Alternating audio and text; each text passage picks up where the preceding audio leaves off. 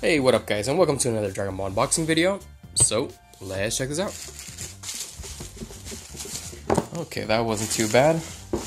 So today, we'll be talking about the second volume in the Freeza arc for the full color manga by Viz. There's your cover. That's pretty cool. And then, let's take a look at the back now. And then I'll show you guys the chapters as always. And we'll get into what happened in the previous book. And so there you go. Okay. There you go. We're continuing the battles on Namek. This started off with the fight with Zarbon. So in the previous book, we got a lot done. It was from, Goku healing up, getting into the spaceship, heading to Namek. We had Gohan and Krillin arrive there, seeing the situation, getting the introduction to Freeza, and honestly all that stuff was awesome with the way he speaks and everything. He's such a cool character, and the way they built him up as such a huge threat was great. We haven't really seen him do anything except kill Cargo, but the way he manipulates his men or just tells people to do stuff, really gives you the sense that he's going to be this major threat, and he definitely is. If you know the series, of course. So besides that, though, I also liked how Toriyama had Dodoria kill off the Namekians that came to protect one of the guardians of the Dragon Balls. Obviously, they got killed off. Dodoria beat them, but it was just so cool because if you've been following the series since the the Piccolo stuff, you'd be thinking like, oh, okay, so these guys are probably strategists. They probably got some cool techniques up their sleeve, and they're gonna be, strong, similar to Piccolo, and those characters. But they get beaten so easily and brutally.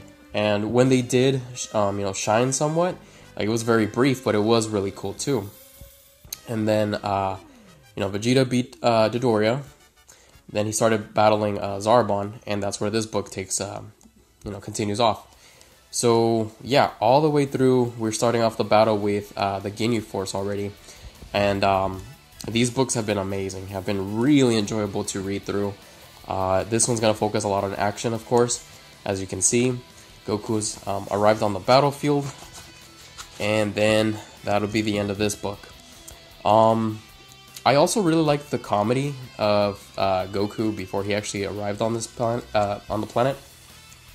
And besides that, I also liked the conversation he had with King Kai. King Kai was letting him know that 4 of his allies have arrived on the planet to do training. And what was interesting was that Goku actually thought Kami was one of them. It turns out to be Chaozu, but it makes you kind of wonder, what if Toriyama wanted to include Kami again in... just as a main fighter, and what could have happened there. There's just so many possibilities that could have happened from that, if you think about it. Especially with the whole new Namek stuff and all that. But, that's much later in the series, and nothing came of that. It also looked like Toriyama was trying to decide what he wanted to do with Tien from then on. Looks like Tien knew that he wouldn't be able to catch up to Goku, but he was interested in some ideas he could do with what he would learn from King Kai, and, twisting it his own way. And I wish something like that did happen. I've always liked Tien and the human characters.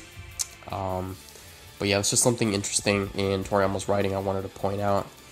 But that's that. So I guess I'll just leave it like that so I could go ahead and take a look at this book. Let me know what you guys think.